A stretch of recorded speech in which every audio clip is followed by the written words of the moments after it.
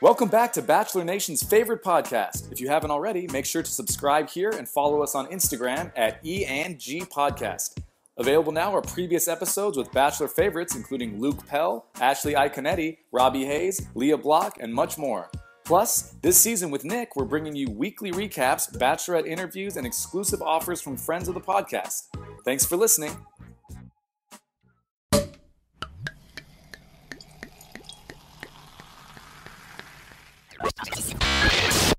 You E&G, you guys are getting out there, man. You guys are diligent. I'd say with Lace, it's dicks over chicks, 100% of the time. I wanted her to be happy, and what choice that was up to her. I'm busy. I'm in it to win it. I just love them. They're so fun. Thanks, Jeff. Thanks, Ian.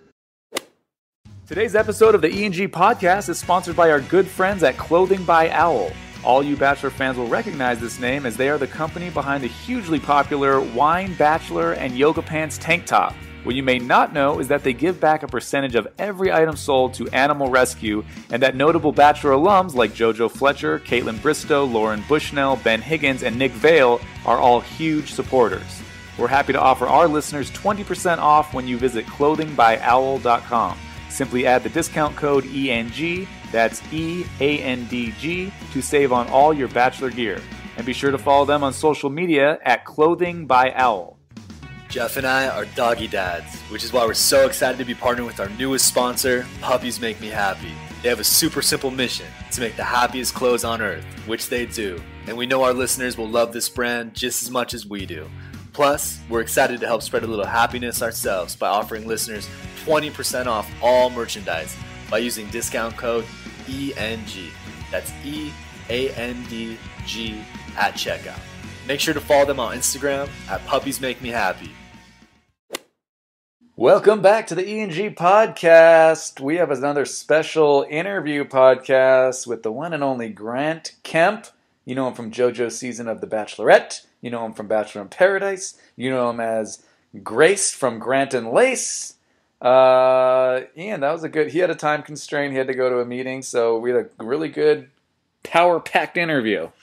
Yeah, man, we squeezed it in. We've been chatting with Grant for months, so we finally were able to make it happen. Grant is a very, very cool guy, super genuine dude. It was good to get his perspective after having had the chance to speak and meet Lace in person, and I think listeners are definitely going to be interested to kind of hear his take on how it all went down, his feelings on Chad, his feelings on some of the guys from his season, the tattoo, the engagement, a lot of topics, man. It was a quick one, but I think we covered a lot of ground. Yes, and I am using my mute button now, so there should be less sniffling on my end. Was unaware of the mute button, but hopefully it worked out. And yeah, dude, it was a really good interview. And also, we want to make sure everyone, because there's a hater out there who gave us less than 5 stars. And, you know, we don't care. We take the good with the bad. Motherfucker! We'd really appreciate if you went on iTunes, if you listen to our podcast, it takes 30 seconds, just rate us 5 stars. If you can leave a review, it doesn't have to be a long review. You could say loved it, say great podcast, whatever. Something short and sweet. But if you take the time out, just give us a quick little rating. And I think this is, it's not as long as some of our other interviews, but we did cover a lot of ground.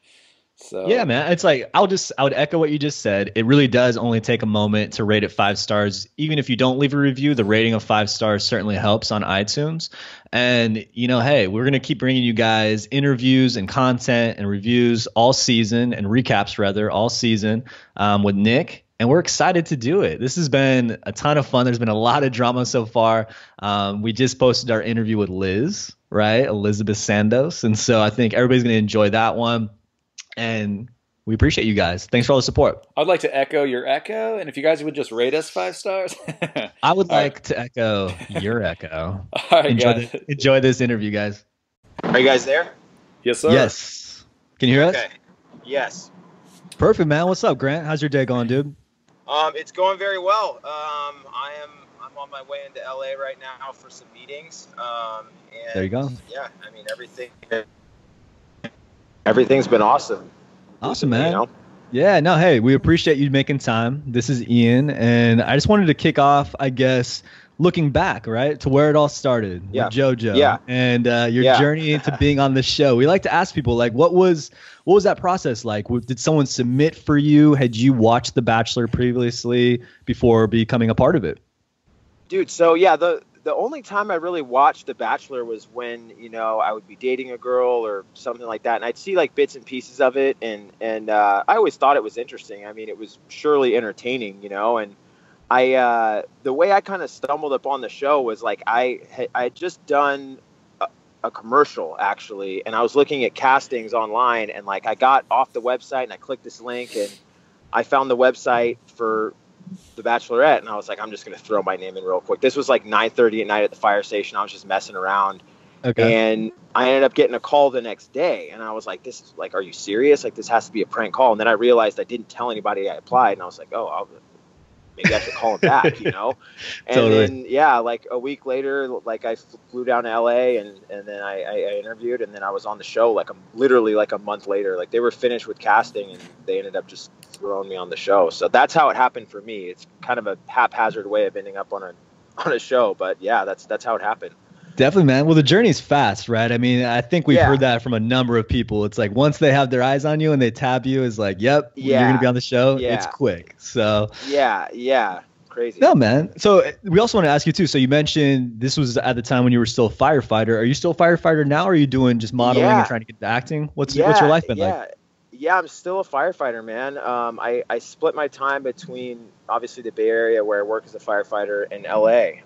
So I only work a certain number of shifts every month, which allows me to, you know, spread myself out, you know, a lot. And I'm very grateful for that because there's not a lot of jobs where you have as much time off as I do, you know. So definitely, flexibility is nice. Absolutely. Yeah. Grant, absolutely. So this is Jeff. So you mentioned that when you submitted yourself for the show, you had just done a commercial. So you've already kind of. I mean, I have some firefighter friends. I know what you're saying about having the time off. So you were already kind of into modeling and acting and stuff. Yeah, I mean, I started modeling when I was 17, and I modeled for like a year until I was about 18, and then I quit just because, you know, I didn't really like the industry, and I wanted to go to school and all that sort of stuff, and I got back into it a couple years ago. Actually, I started doing fitness modeling, and then I transitioned back into regular modeling. And so yeah, I mean, I've always had a little bit of a hand in that, but I kind of had just recently gotten back into it. So well, that's cool. As far as when you were on JoJo's season, we always like to ask, especially with the guys, it's a lot different. We talked to a lot of the girls who are on The Bachelor, and a lot of them are like, we're all friends. Everyone was so great. But the guy, I mean, dudes are different. So who, I mean, obviously everyone talks about Chad from your season, but like who in the house are you still close with? Who maybe rubbed you the wrong way? Who maybe came across one way on TV, but in real life is not that way? Can you talk about that a little? You know what? Some of the guys that I'm still cool with from my season, I definitely still talk to Vinny. I talk to Evan from time to time. I haven't talked to him in a while. I'm cool with Robbie. And it's funny that Robbie and I are cool now because there's actually like Robbie and I got into it when we were in Uruguay in South America, but it got edited out of the show, and we got into this huge argument. Wow.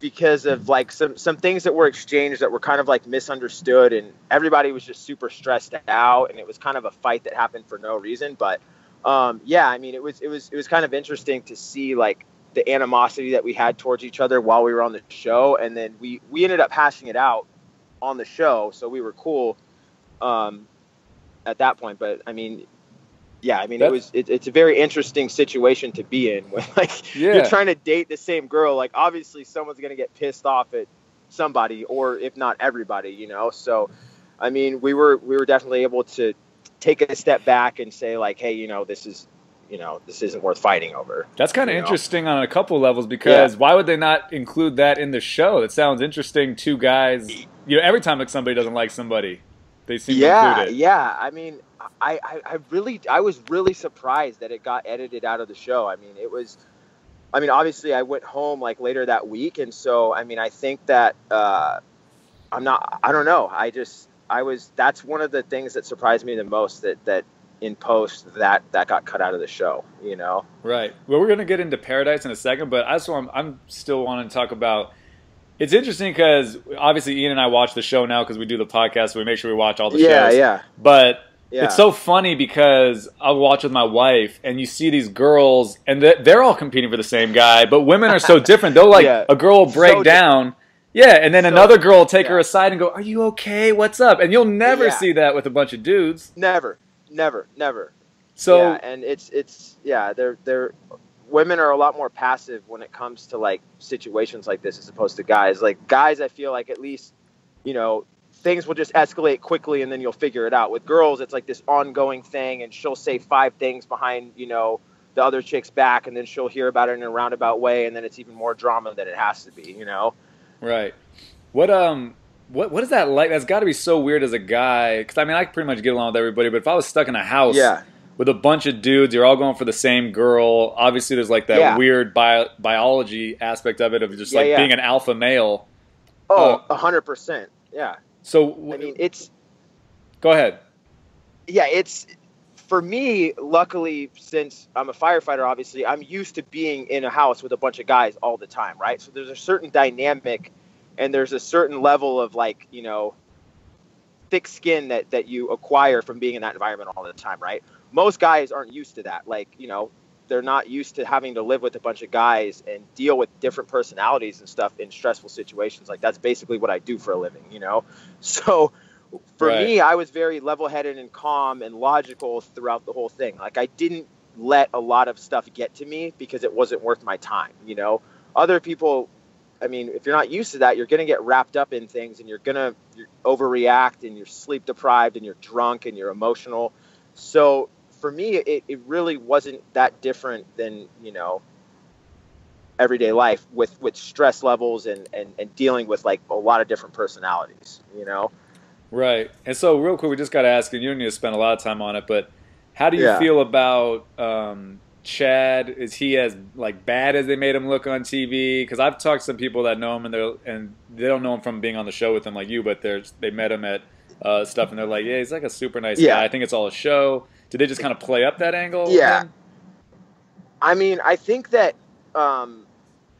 when he went on JoJo's season, right, he was himself, and I think that he kind of from the get-go realized how emotional he could get a lot of these guys to be towards him, and he fed off that, and he was like, I'm going to work this angle, right? And that's exactly what he did, So I think that, if he's in that type of environment and he knows he can keep people entertained by making people flip out, like, he's going to do it. I see why he does it, but in reality, it's like even when I was on JoJo's season with him, I definitely had some conversations with him that were very logical, and he's a normal dude, It's just that if you put him in the situation where he can rile a bunch of guys up, he will, Absolutely. I mean, he played the game, right? I mean, he saw it as an opportunity, and he played the game. What did you think, Grant, about your portrayal on the show, not only on The Bachelor, but also in Paradise? I mean, editing is such a big part of the show. Did you feel like they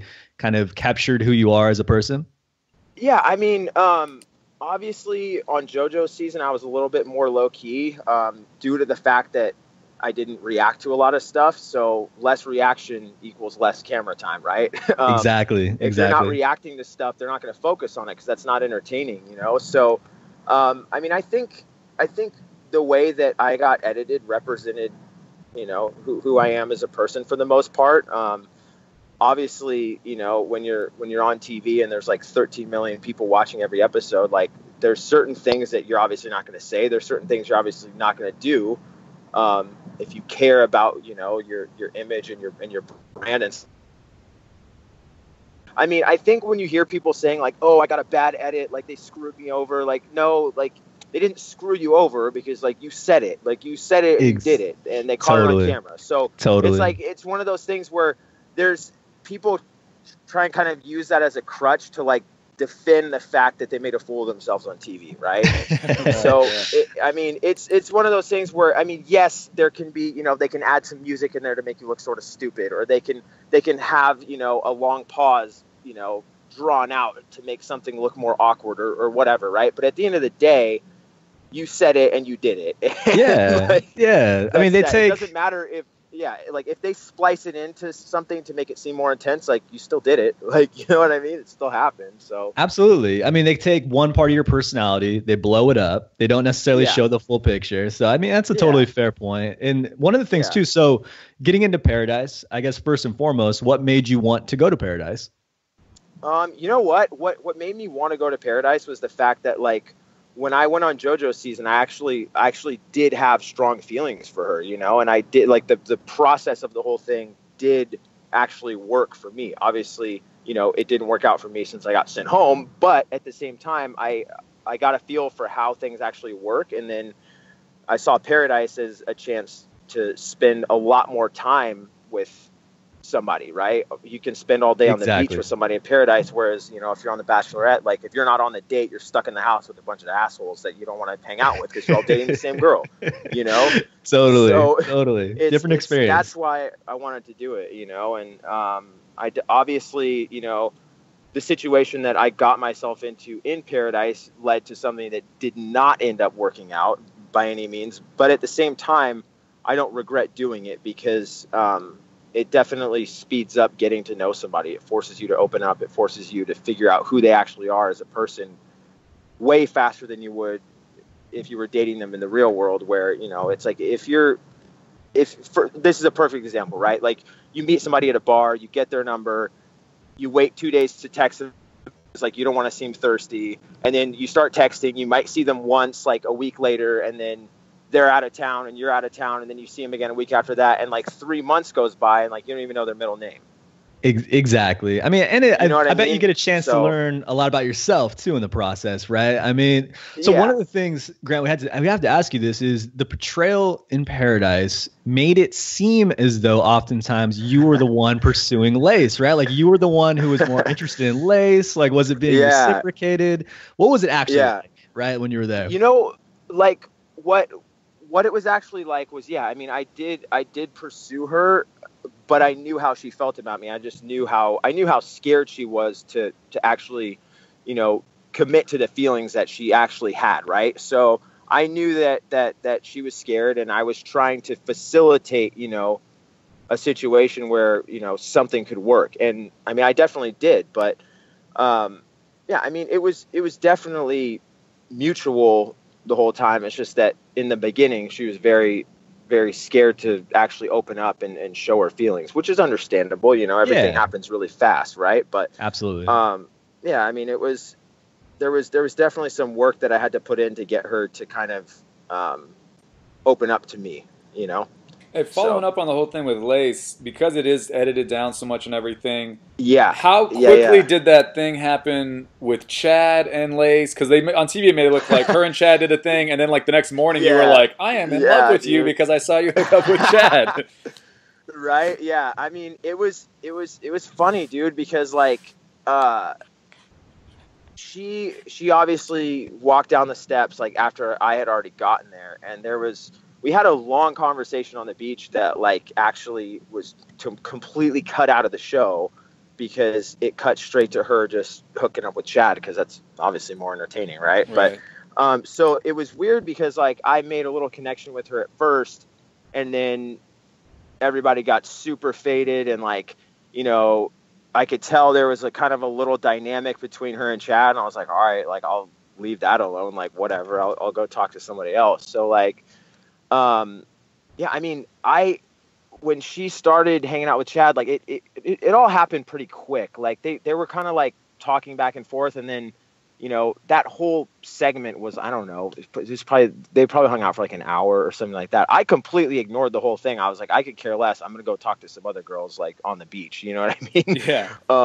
So then the next morning, like, super awkward, like after the blowout, you know, everyone's sitting there, like Chad gets sent home, and then Lace, obviously there was like this whole thing where like she felt super bad, and like I didn't talk to her all day because I was just like, whatever, like I don't know what to tell you, Chad's gone, like, you know. And then she made an effort to pursue me and talk to me like in the middle of the day, and then like that's when things started with us, you know. So there was definitely like a gap in between, like when we started talking again, you know what I mean? Yeah, and I gotta ask this too, just because obviously you and Lace had a thing and all that, but I'm just thinking if I'm in that situation and you do kind of need to pair up. So as far as things accelerating extra fast, right? Isn't it like to stay on the? That was my first time ever watching that show. So it seems like if you have a small connection, you're like, yo, are we like getting married? You know what I mean?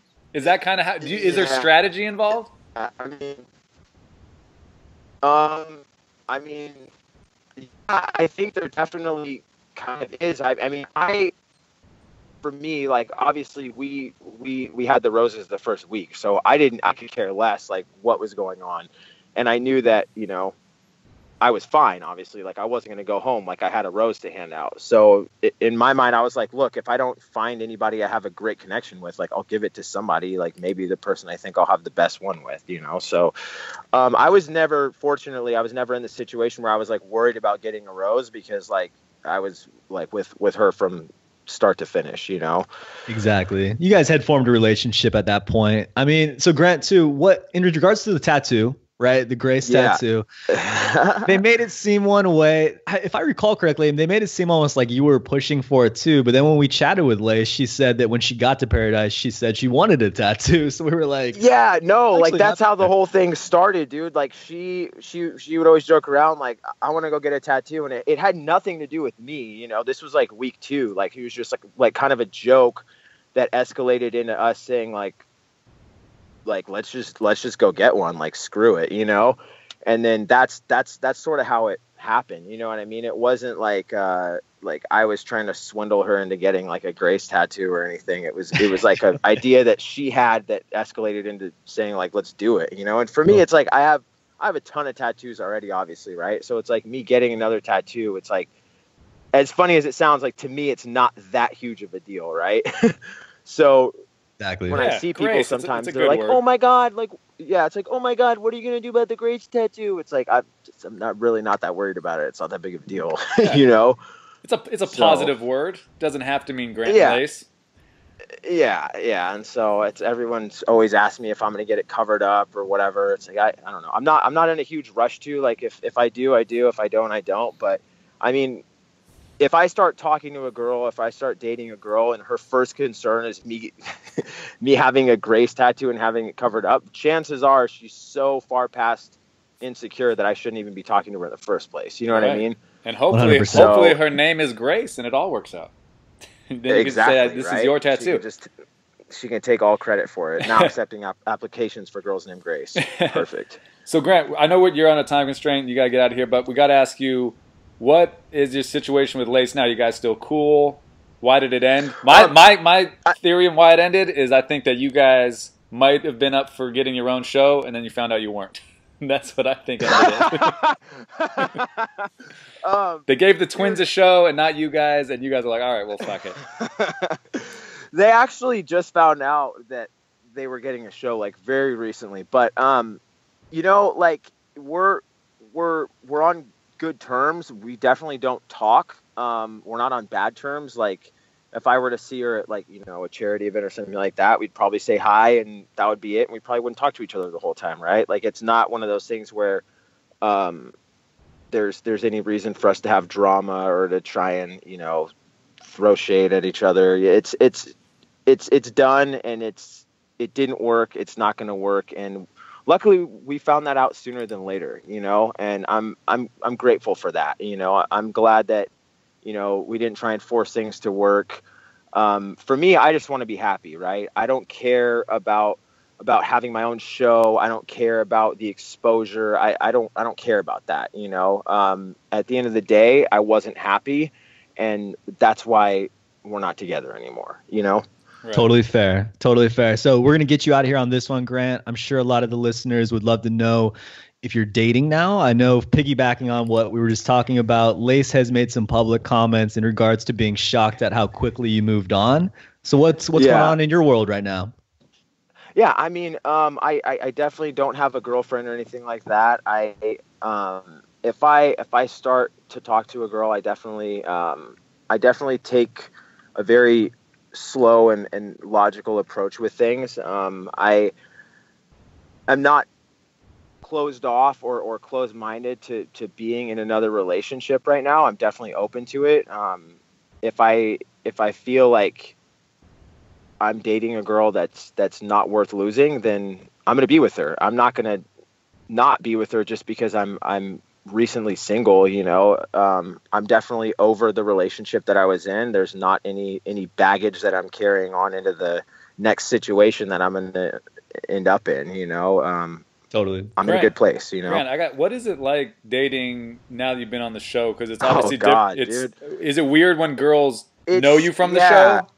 Yeah, dude. I mean, I honestly, as much as I could date girls that kind of know me from being on the show and that are huge fans of the show, I avoid it. You know, for me, I've been in situations where I can tell that the girl wants to hang out with me just so she can tell her friends that she was hanging out with me. As funny as that sounds, you know. No, I know what you mean. Not, yeah, and it's not about me being cool or whatever. It's just I want to date somebody that isn't dating me for any reason than me, you know. It's not about anything besides that. And so I find it more of a turn on when a girl is like, yeah, no, I heard you were on the show, but I could care less. I don't even watch it. I'm like, that's amazing.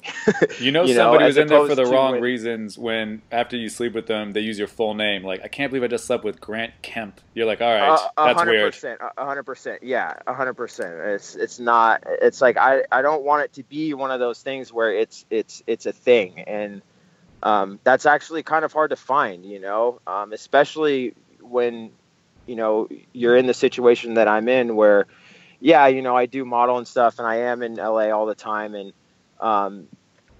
a lot of girls that you meet, you know, they're looking to use somebody as kind of a stepping stone or to up their status or whatever, you know. And it's unfortunate, but it's the world that we live in, right? And luckily I can see through it pretty quick, you know. Totally. Well, hey, man, we're going to let you get out of here. We do want to give you an opportunity to shout out any social media that you'd like the listeners to check you out on and follow you on. Yeah. I started a company. It's called Captive Social. We're a social media marketing agency, and we help influencers monetize their pages better, and we help brands start campaigns. So, yeah, I'm really excited about it. I've been working really hard on it, and that's really it. That's dope, man. We'll make sure to include that in our show notes along with like your Instagram and Snapchat, all that good stuff. And again, Grant, we appreciate the time. I know you recently did an event with the Clothing by Owl crew and you got the chance to meet Sarah. So they're awesome, dude. Man, next time we do something here and do another live show, you're absolutely invited. And we look forward to having you back on the show.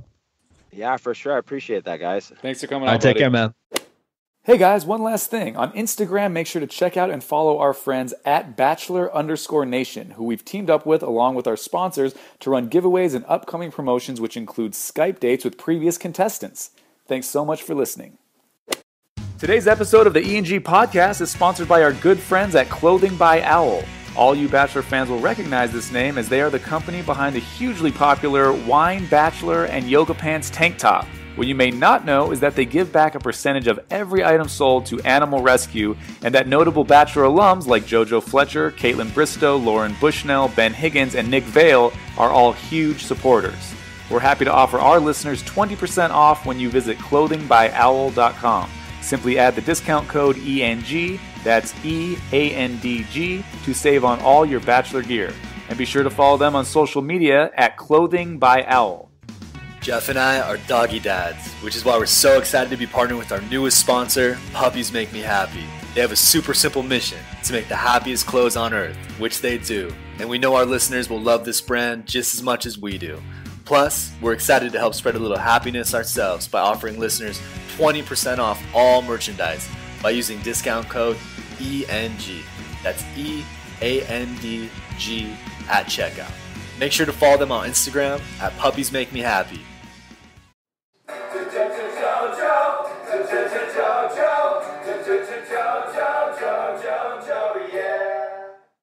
I'm killing it.